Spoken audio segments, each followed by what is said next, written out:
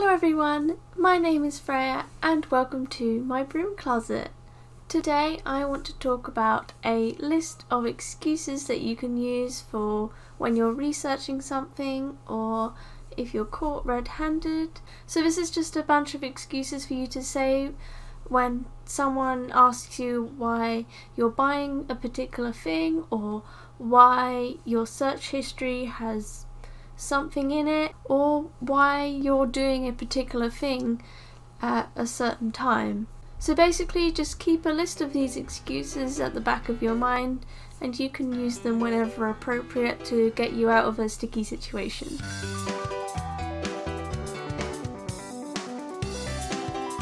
So the first excuse I have is that I'm writing a book.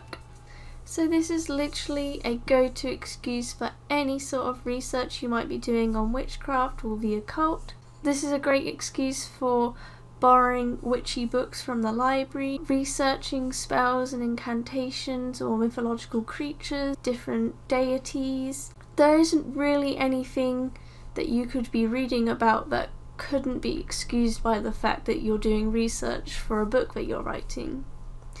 Of course, the real way to sell this excuse is to actually be writing a novel or something that contains occult themes. I'd really love to read your works. You can publish your books for free on wattpad.com, and that's a really good way of selling this sort of excuse. The second great excuse I have for you is I'm a fan of Dungeons and Dragons or Harry Potter or Percy Jackson and anything like that. This is a good excuse for things like getting magical tools, drawing sigils, casting spells, working with tarot cards and researching different pantheons. So Dungeons and Dragons or D&D can cover basically anything as long as you say it's for my character or is for my campaign. So if you play something like a druid or a cleric, you can ask your dungeon master to let you incorporate different divination methods into your role playing. So then that would be a good excuse to have things like runes or tarot cards around. There is even a D&D tarot deck, otherwise known as the Curse of Strahd Tarocca deck, which you can actually use to divine. It has a lot of similarities to a traditional tarot deck.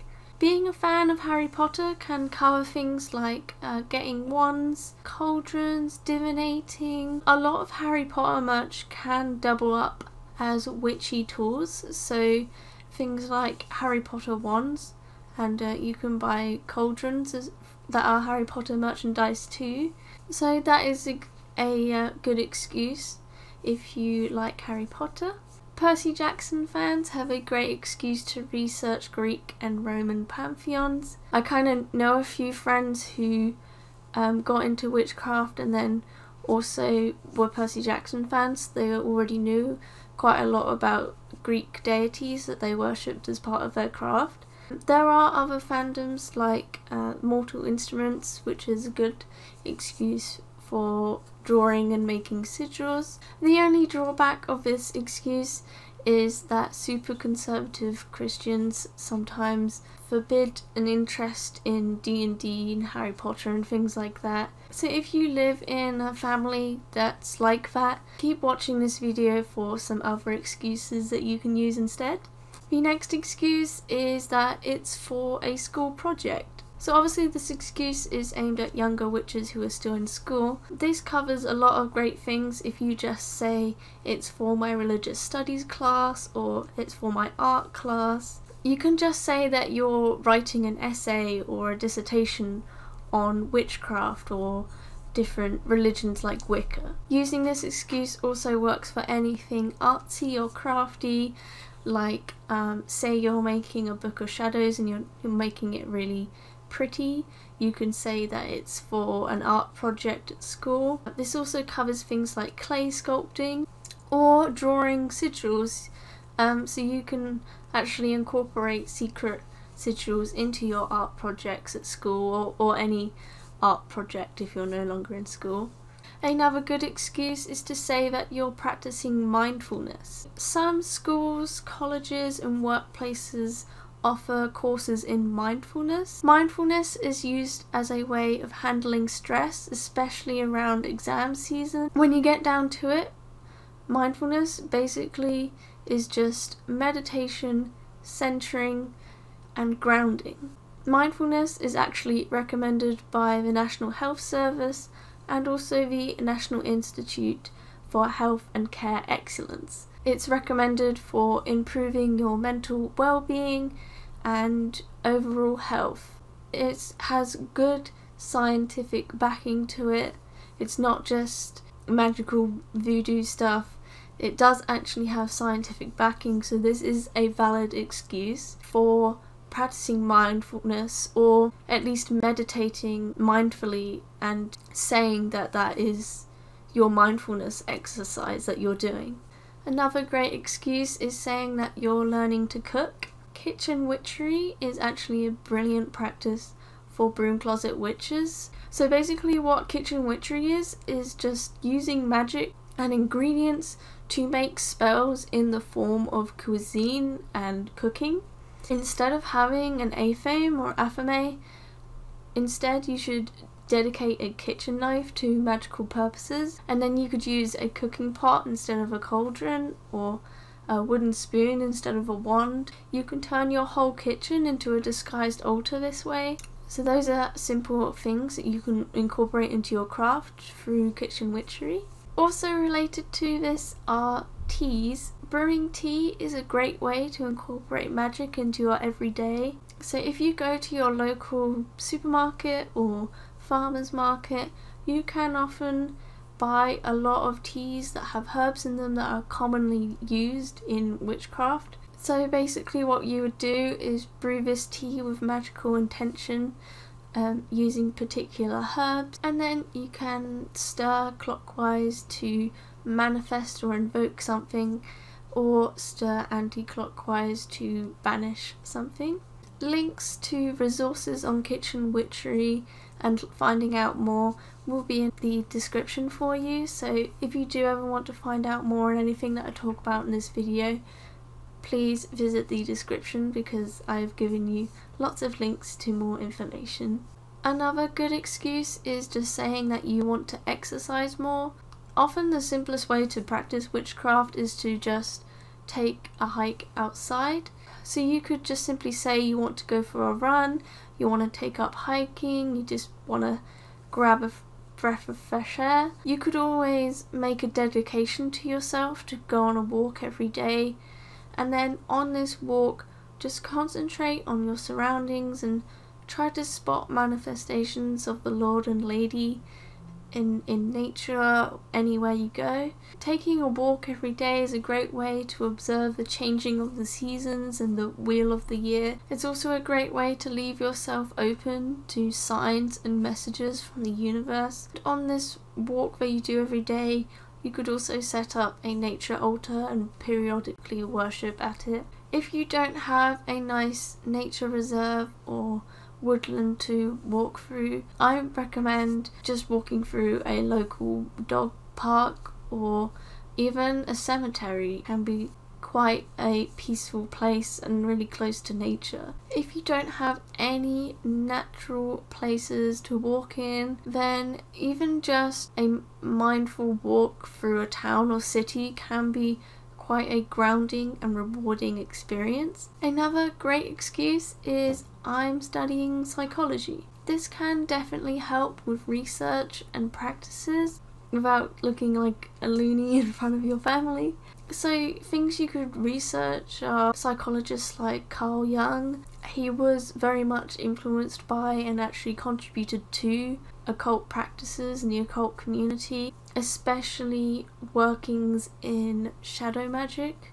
So that is definitely something to look into. You could also look into psychological phenomenons like the placebo effect, emergence, confirmation bias, and a lot of things that were researched by Sigmund Freud. So a lot of his work can actually be compared to concepts like the Kundalini and teachings from the Kabbalah. A lot of witches will incorporate those teachings into their craft, so Sigmund Freud is actually quite a good psychologist to look into if you want to learn about more of those concepts. Michael Craig's Modern Magic, his book actually talks about Freud and his teachings quite a lot. So Freud and his research and his teachings do actually have quite a lot of interlacing with witchcraft and the occult. If you are really interested about practicing witchcraft and the occult from a psychological and scientific perspective, I definitely recommend finding out more from r/saswitches on Reddit. That stands for Skeptic, Agnostic, Science-Seeking Witches. The next excuse I have is that I want to look after the planet, or I am an environmentalist. Definitely use this excuse when you're reusing food jars, growing herbs, looking after houseplants. This is also a good excuse when you're donating to food banks or doing beach cleanups, planting trees, or even volunteering at animal shelters as a service to the god and goddess or the lord and lady or whoever you choose to work with. Basically, the idea of this is that being a pagan or a witch, it doesn't just mean praying to your deities or just casting spells. It is also a lifestyle, so anything that you do should be done mindfully and as a service to the deities that you work with. You know, the Lord and Lady are manifestations of the earth and nature, so as a witch you're kind of obligated to look after your planet and our home. Using the excuse that you are an environmentalist and you like to look after the planet can give you a lot of excuse to do things as a service to the deities that you work with. Another lovely excuse is to say that art or poetry, music, crafting, gardening, things like that, say that that's your hobby. If you take up painting as a hobby, you can hide sigils and depictions of the god and goddess in your artwork. Another great one is to take up jewellery making.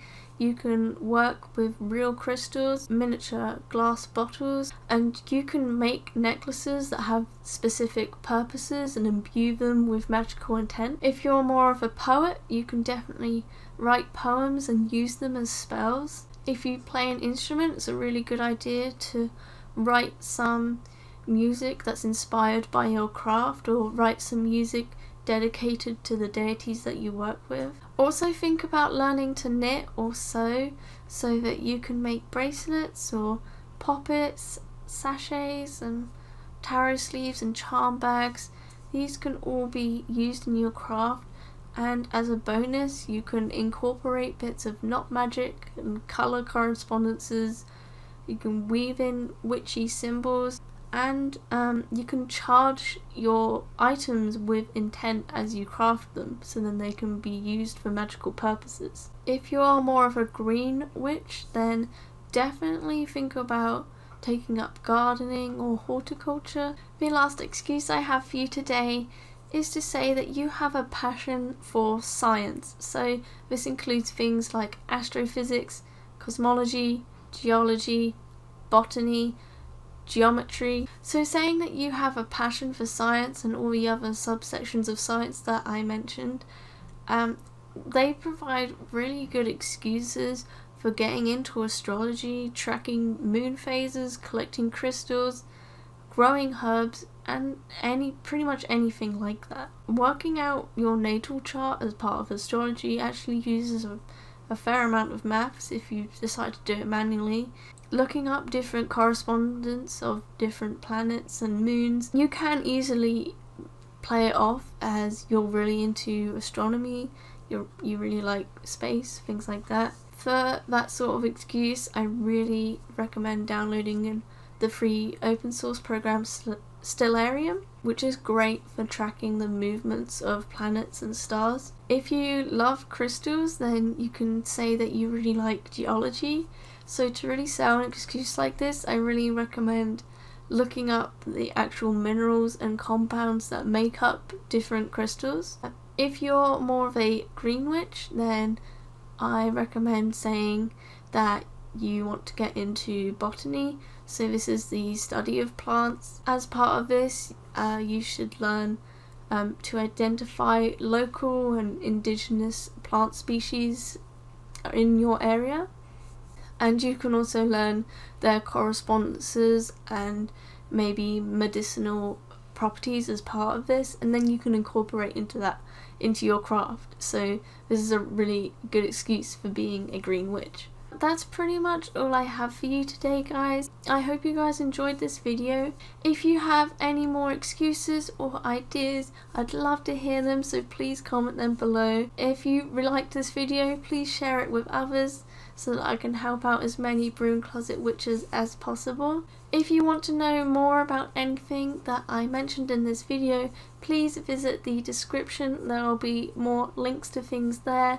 If you enjoyed this video, please check out some of my other videos and consider subscribing.